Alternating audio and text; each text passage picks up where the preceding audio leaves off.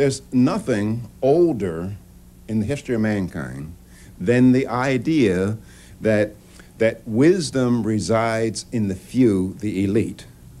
And they have been ordained to forcibly impose that wisdom on the rest of us. That's the ugliest parts of human history are explained by that kind of phenomena, where people think that they have the right to control the lives of other people. It's an arrogance. I mean, just think about this for a second.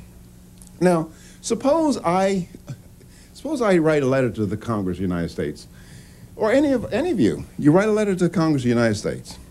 Just say Walter Williams does. And I tell the Congress of the United States, my name is Walter Williams, and I am an emancipated adult.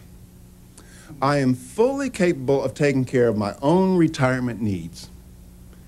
If I fail to do so, let me depend on charity or die in the streets. But stop taking money out of my paycheck to put in your bankrupt retirement plan named Social Security. Now, how do you think that would be greeted by the Congress of the United States? It'd be greeted with contempt. That is, here I am, an adult, and I want to take care of my own retirement.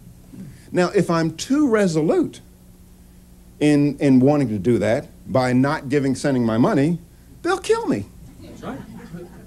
Look, you might say, well, some of the listeners might say, the viewers might say, well, what's this guy talking about killing? Well, suppose I tell the agents of the United States Congress, I'm not allowing any of my money to go to Social Security. What are they going to do? They're going to fine me. And I say, I'm not going to pay your fine. They say, well, we're going to take your house. I'm going to say, no, you're not. This is my house. They're going to send armed agents to take my house, and I'm going to be in my window armed to protect my house, and they're going to kill me. It's as simple as that.